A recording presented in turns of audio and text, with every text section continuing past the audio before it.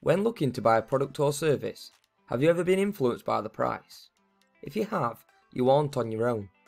The price elasticity of demand, which is often referred to as PED, provides a business with a measurement of exactly this: how the demand for a business's goods alter after a change in price. Let's have a look into the price elasticity of demand in more detail and calculate some worked examples.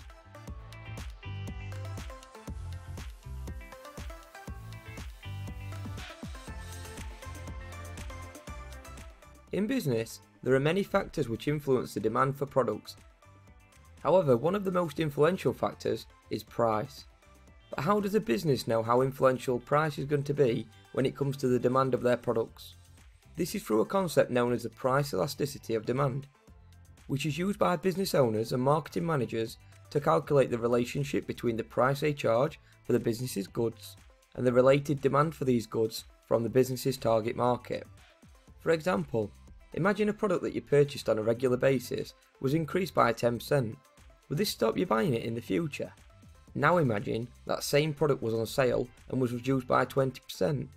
How would this influence your buyer behaviour and that of the business's other customers? This is what the business needs to calculate before making any decisions about changes to the selling prices of their products.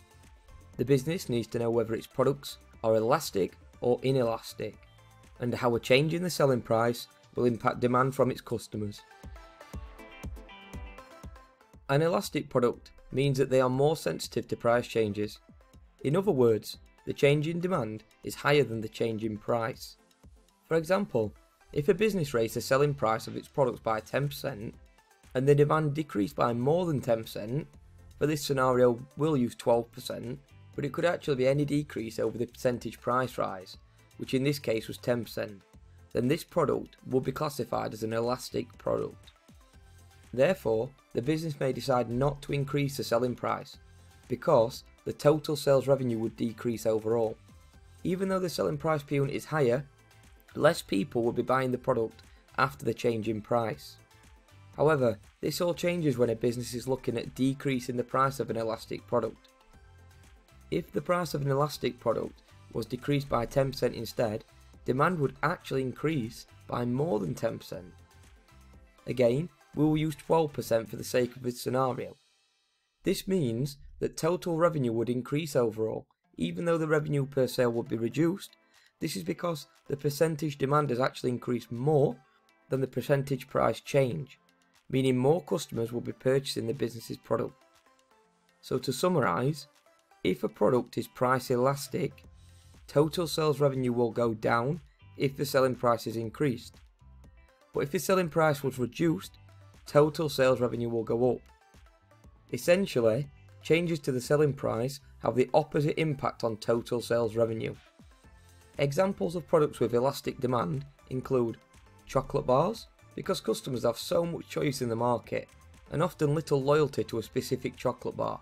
Therefore, if a brand decided to increase its prices of a particular chocolate bar, let's say for example a Mars bar or a Snickers, it's very likely that a higher percentage of customers would buy a competitor's chocolate bar instead. Now, it could be argued that petrol as a commodity is price inelastic.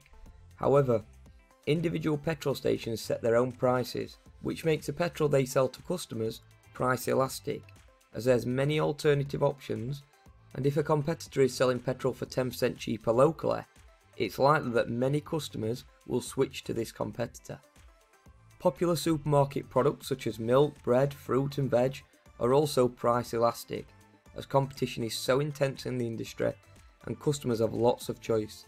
Therefore, if a supermarket such as Tesco raise their prices on these popular and everyday items by 20%, it's likely that demand would decrease dramatically as customers look to their local competitors for alternative options. In comparison, an inelastic product means that they are less sensitive to price changes. In other words, the change in demand is lower than the change in price.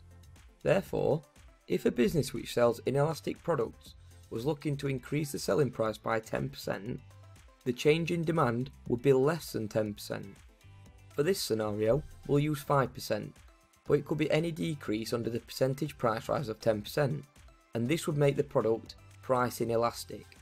This is good for business, as overall sales revenue would therefore increase, because the change in selling price doesn't significantly impact demand. However, the option of reducing prices to increase sales would not actually be very effective. The business could decrease the selling price of an inelastic product by 10%, but demand is likely to increase by less than this. Let's again use a 5% change in demand for this scenario. This would be bad for business, as total sales revenue will be lower. This is because the percentage increase in demand is lower than the percentage price decrease.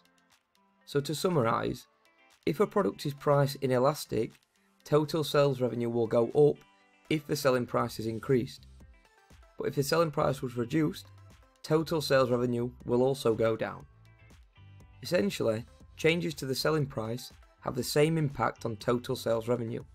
Therefore, reducing selling prices isn't an effective method for inelastic products. Examples of products with inelastic demand include train tickets for commuters who rely on the train to get to work, especially for those who work in London. If a ticket price was to increase, it's very likely that demand will only fall by a marginal amount, as it is a necessity and alternatives for commuting into London during peak hours are limited. Apple products such as the iPhone are also inelastic, as they have several USPs such as Apple's operating system, which is only available with Apple products, and Apple also have very strong levels of brand loyalty from their customers. Tickets for high-end sporting events such as Premiership Football and Formula 1 are also inelastic, as fans are committed to their respective teams and have high levels of loyalty to the sport, which means any price rise would have to be deemed as completely unreasonable for demand to reduce to a higher percentage than the price increase. But how can you tell if a product is elastic or inelastic? Well, it's all to do with its elasticity rating, which always starts with a minus. But if a whole number follows a minus sign, for example the number 1, 2 or 3, then it means the product is price elastic. However, if the number which follows a minus sign is below 1, for example as low as 0.1 or as high as 0.9, then the product is price inelastic. To calculate the elasticity of a product, a formula is used. It is the percentage change in quantity demanded divided by the percentage change in price. Let's have a look at a worked example. Imagine you are the manager of a local fast food restaurant and you are considering increasing the price of a popular burger from £5 to £5.50. At the current price of £5, the quantity demanded is 1,000 units, but at the revised price of £5.50, demand reduces to 925 burgers. To help you make the decision, you need to calculate the price elasticity of demand to clarify if this will be a good business decision. You can do this in 3 simple steps. First, you need to calculate the change in demand as a percentage.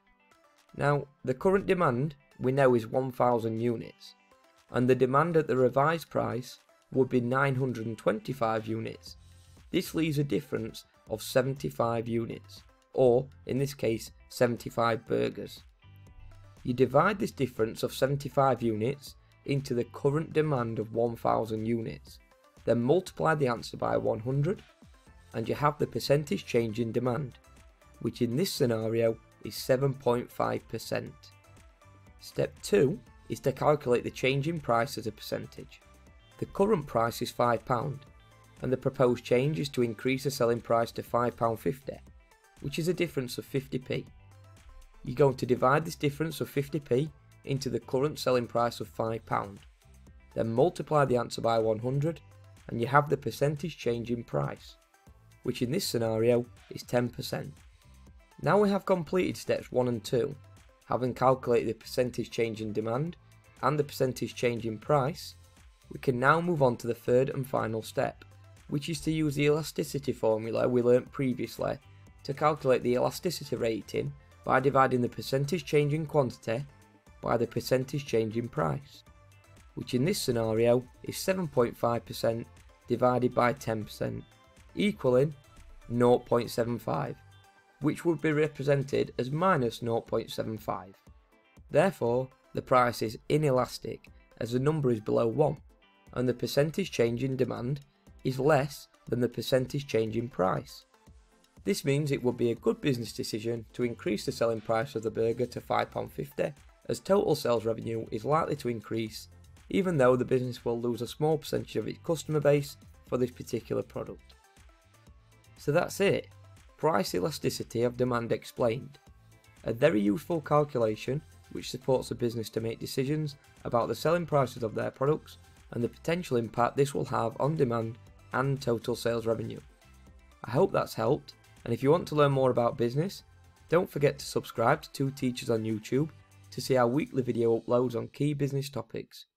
Thank you for listening, and all the best.